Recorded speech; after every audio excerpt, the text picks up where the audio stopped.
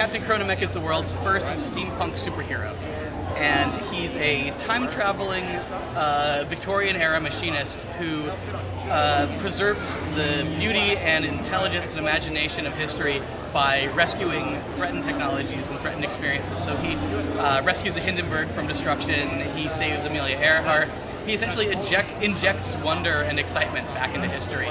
And his enemies are the evil Static Harmonium, who are sucking the life out of the world by trying to end all change and make everything safe and sanitized and predictable.